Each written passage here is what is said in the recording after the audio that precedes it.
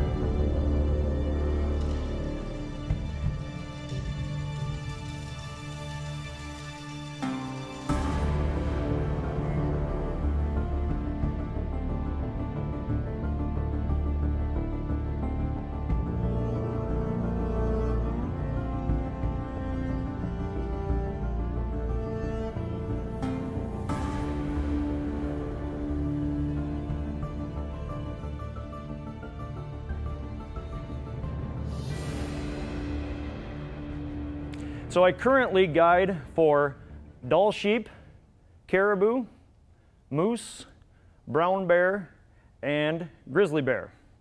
But who I am, my brand, if you will, I would say it's all about the experience of being immersed in the wilderness. That's what I love about my job. Above all else, I consider myself to be a student of nature. And for the record, I also have a college education. It was the worst 3 weeks of my life. Wasn't for me.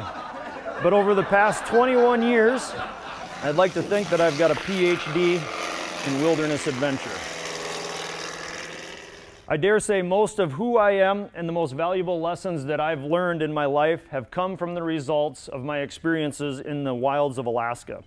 Now, the steps and skills required to lead a successful hunting expedition into the Alaskan wilderness are the same steps that it takes to become successful in any job, any business, raising a family, or any facet in life, or attaining any goal. So 100 days out of the year, I lead 1 to 3 hunters into the Alaskan wilderness, where 911 is at a minimum days away, maybe weeks away. Now, perhaps the greatest leader in all of nature is the alpha wolf. He's disciplined, cunning, and he's ruthless. He's arguably the greatest hunter in North America. So naturally, as a hunting guide, as a hunter, I'm going to study him every chance that I can. But the universal characteristic of the alpha wolf and every great leader known to man in the history of time is this: every decision he makes is for the well-being of the pack. So as soon as they spot a rival pack or a moose that they want to kill and eat, where does the leader go? He assumes position. He goes right to the front and he leads. He assumes the responsibility. He takes on the risk. I saw this exact scenario take place just a couple of years ago when I was moose hunting with a couple of brothers. We were moose and grizzly bear hunting. Glassed up on this ridge 2 miles away, and I see all these animals, and I think, man, is that a herd of caribou? And I glass up there, it was wolves, a pack of 13. You very rarely see that many. In this area, there's so many wolves, they're rampant, you don't even need a tag. And there's no limit. And so I howled like a wolf, but they couldn't hear me. And we're moose hunting, so then I just figure, well, I'll try a cow call. So I go like this. So that vibratory tone, they heard that, and they all started howling. My hunters are like, holy smokes, you think they're gonna come? I said, well, maybe. I've called wolves in before, but typically they don't. They're very, very smart.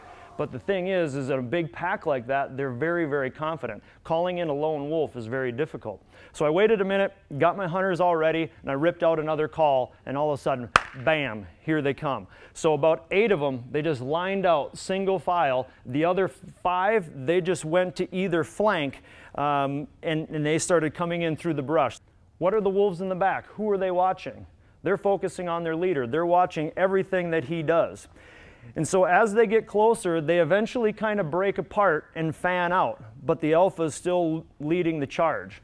And because their leader never flinches as he heads into battle, the rest of the pack has absolute confidence that they can handle whatever is about to come.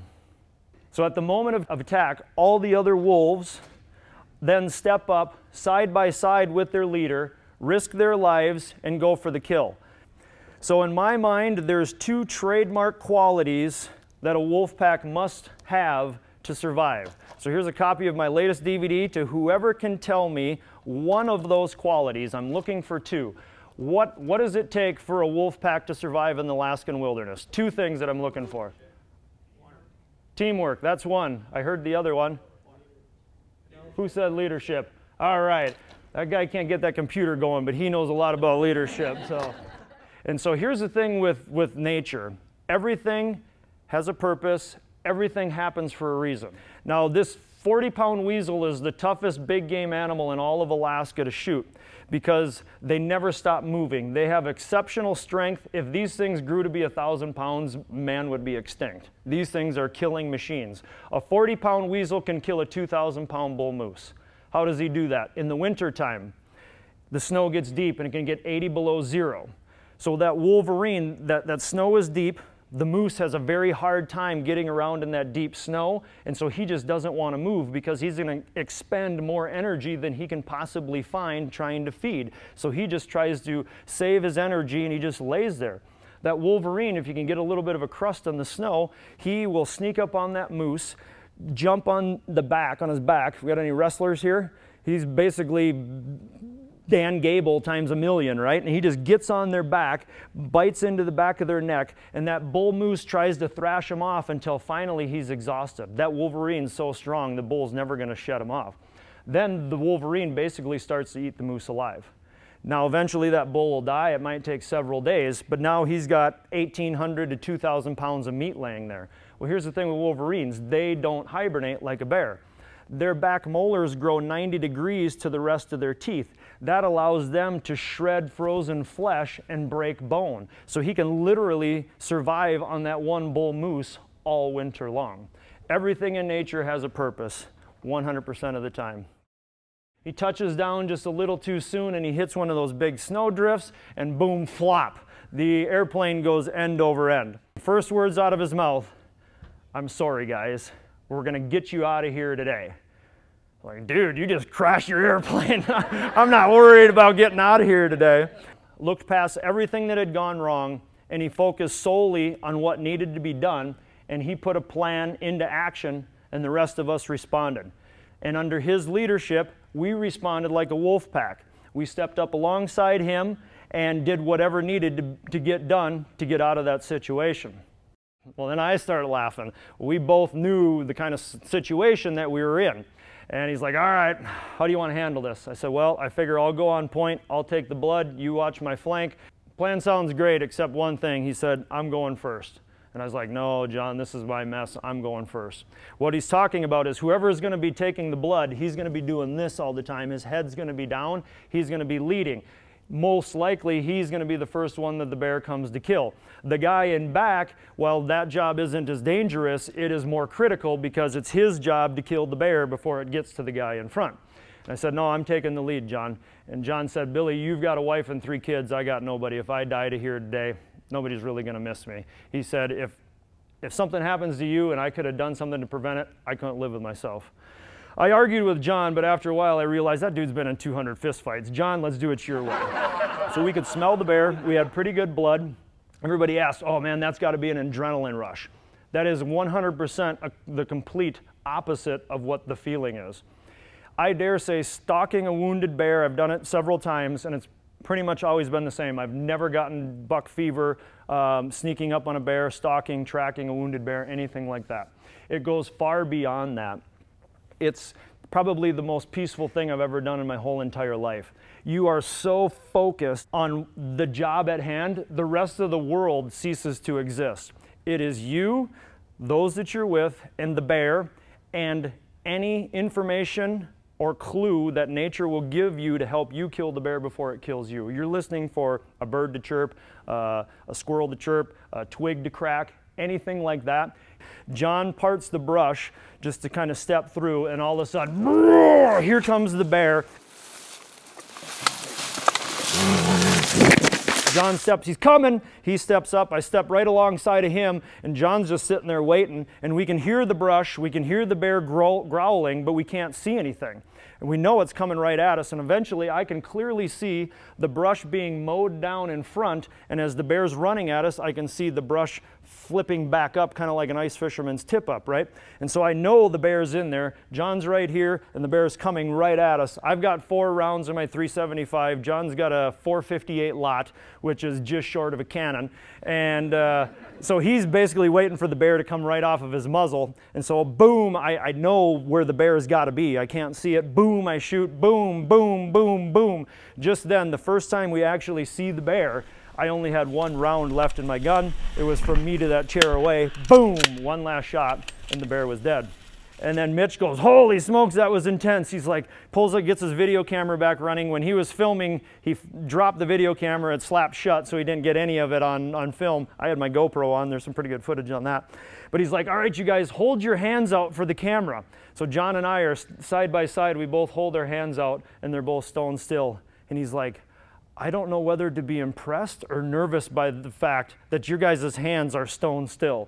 We both looked at each other, probably a little bit of both. And so the 40+ years of bear hunting experience that John and I brought into the bush that day, I dare say was equally as valuable to us and to Mitch as our rifles were.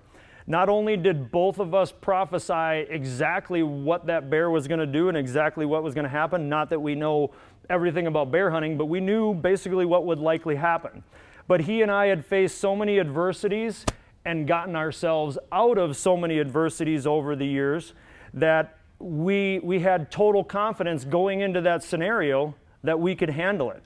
We worked as a team and we got the job done.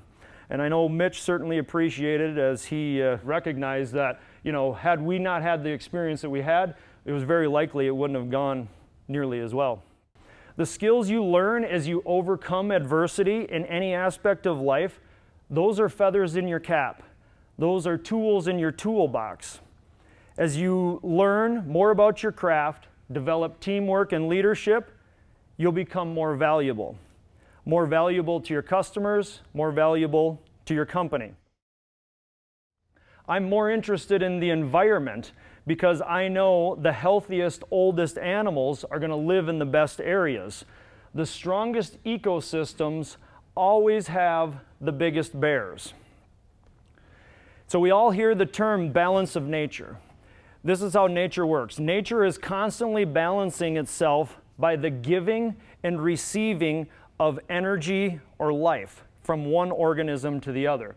Perhaps the best example is a salmon. So a salmon is born in a river, it stays there for a year, just like a little creek like this will be laced with salmon all summer long. The salmon is born, stays in the river for a year, swims out into the Pacific Ocean, swims for thousands and thousands of miles for 2 to 7 years depending on the species.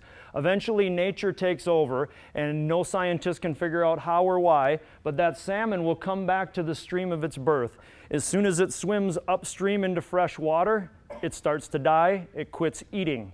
So some salmon will swim over 2,000 miles up the Yukon River without eating. They will go to the place of their birth, they will spawn, and they will die. That's why they're so fat in all the omega oils and the protein, because they need that to sustain them for that long journey to where they spawn. So this whole time as those salmon, they're going up, it's a kamikaze mission, none of them are going to survive. As they're going up these streams, bears are constantly, all summer long, they're grabbing these fish and they're eating them. And so a bear, he's going to come into the stream, grab a fish, bring it up on the bank. He's going to bite into it. During the peak of the salmon run, this is what he's going to do. When fish are everywhere, he's going to bite it at the tail, rip the flesh off the fish. He's going to eat the flesh. He's going to eat the eggs if it's a female, 2,000 to 7,000 eggs. He'll eat all those eggs, bite into the head, suck the brains out of the fish, and leave the actual flesh of the fish laying there. Why is he doing that? Any guesses?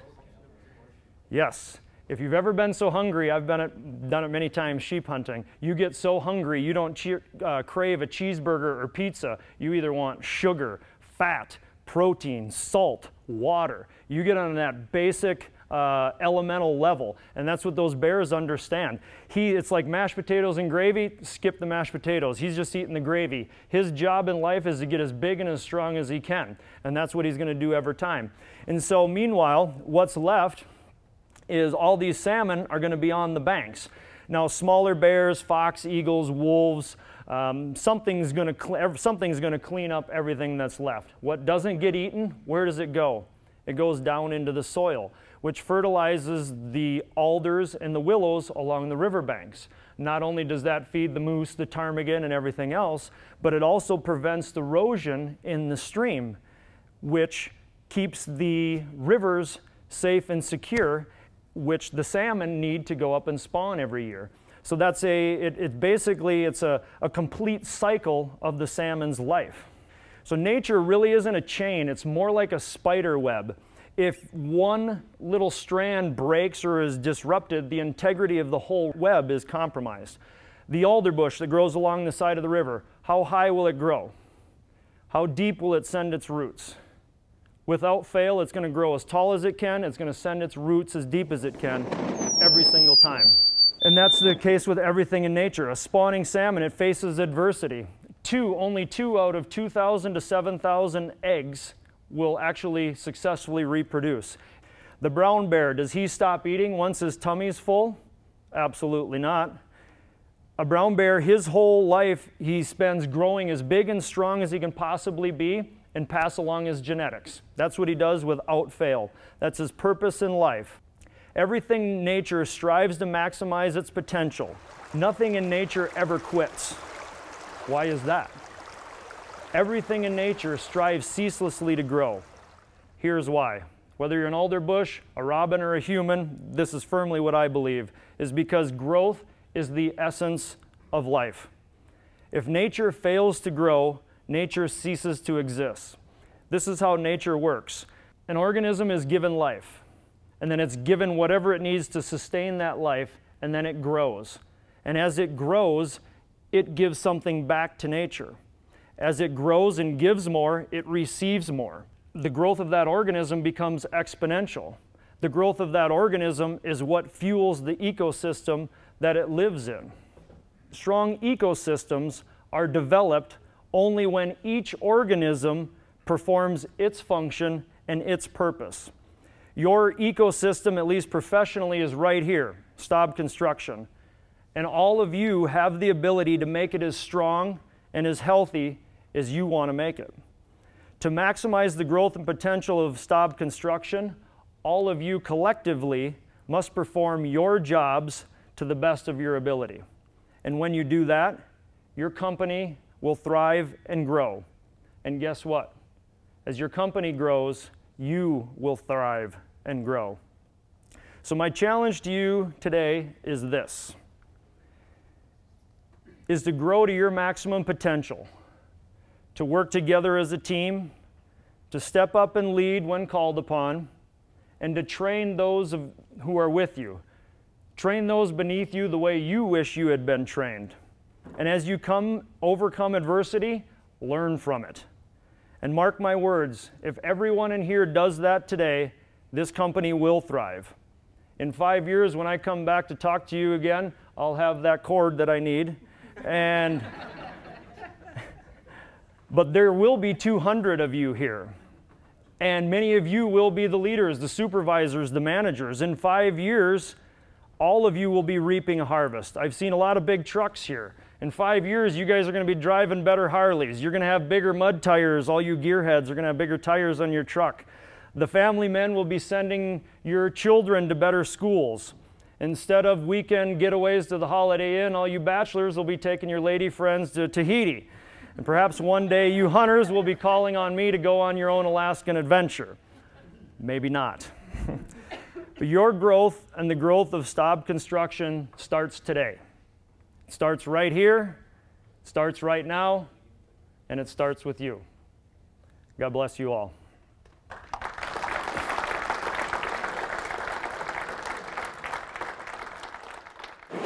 He talked about the hunting, he talked about the challenges of the outdoor, and I think it really hit home. And every face I see is turned to Billy Molls, and they are entranced. The inspirational, the motivation, the message you have is so cool. Billy has been a great asset in delivering his message. He's got you all the way to the end, and then he hits it home. It's said adventure begins when things go wrong. Well, adventure's my business. I spend 100 days each year in the Alaskan wilderness, and it's inevitable that things are going to go wrong. And that's just like life, and it's just like business. So whether you're an Alaskan hunting guide or you're in any situation or facet in life or business, those who solve the most problems and overcome the most adversities, those are the ones who succeed. In my presentations, I use the laws and principles of nature and use stories to demonstrate how I get my clients and I out of these seemingly, sometimes potentially life or death situations. No matter your business, no matter your industry, whatever message or takeaway you're looking for, whether it's leadership, safety, teamwork, I guarantee you I can relate it to the wilderness and nature, and it will be a message unlike any your attendees have ever heard, and I guarantee it won't be one they'll soon forget.